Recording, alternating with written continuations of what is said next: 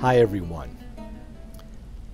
We are often startled, amazed, perhaps astounded at the number of royals, kings, queens, princes, princesses, and many others that are enrolled in the great catalog of the saints of the Holy Orthodox Church.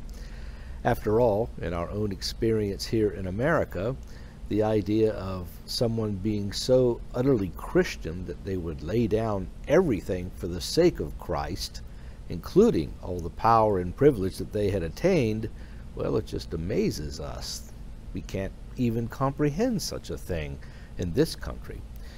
Yet the Orthodox Church is full of these such examples and highly venerates many, many of these saints, because after all, someone who literally is at the top of the world in terms of the things that they have and the power that they have, to give it all up for nothing, to just discard it all for nothing. But yet it's not for nothing. It's for the sake of our Lord Jesus Christ, who of course is everything, and many of these rulers knew that and acted accordingly.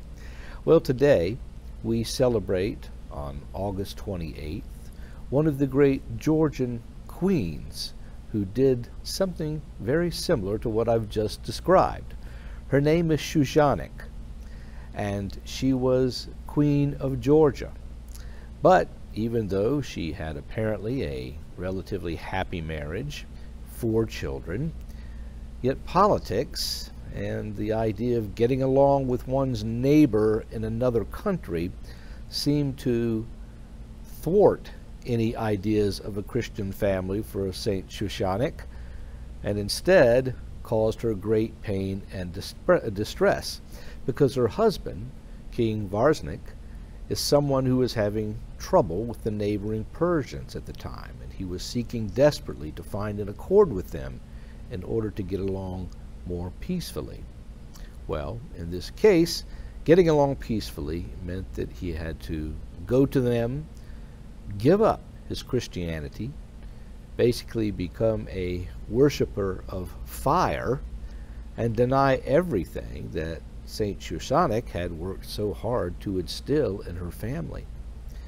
When she heard about what had happened, when her husband was on his way home from this accord, she said that she would simply not see him again, that she would never be with someone who could just completely deny our Lord Jesus Christ. Even her spiritual father, who came to her, said, "Look, this is going to be very problematic for you. This man is going to cause you a lot of grief. Are you willing to go down this road?" And she said, "Absolutely, I am. I want nothing to do with him." Well, he finally did come back, and she would not go to the palace to see him. She left the palace and hid herself away. And finally he sent his brother and Shushanik's sister-in-law to come and find her and beg her to come back to the palace, and she continued to refuse, but ultimately she said, "Okay, I will come back. I will come back with you." And so Varsnik invited all of them to a dinner one night, and yet Shushanik was very hesitant at the dinner. He wanted nothing to do with her husband. She wanted nothing to do with him. And because of this, he was quite distressed. And yet she said, "Look, I don't care what it costs me, what harm comes to me. The fact that you have denied Christ, the fact that you have turned your back on your Creator," as she says, means that I can have nothing to do with you ever again. Well, Varsnik was quite angry at this, and he ended up beating Saint Shushanik mercilessly. And then he took her and he threw her into a prison, waiting for her to give way. And yet, for 6 years in that prison, she would not give in.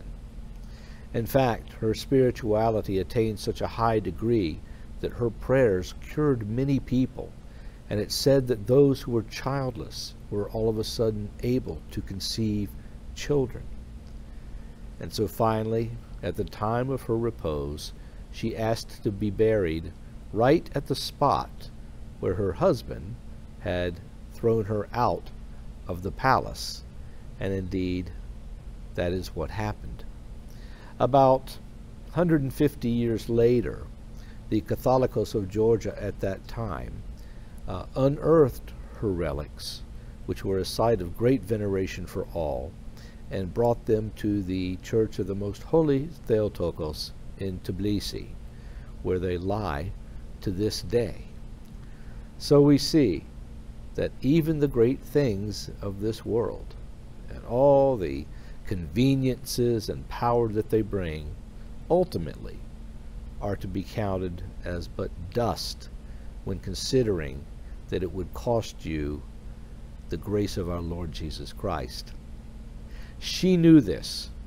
She understood this well, and that which her parents had instilled in her lasted her to the end of her days. And now, while her husband is considered but a forgotten apostate, she, in fact, reigns among the saints in the Holy Church of Georgia, and indeed the Orthodox Church throughout the world. Bye-bye.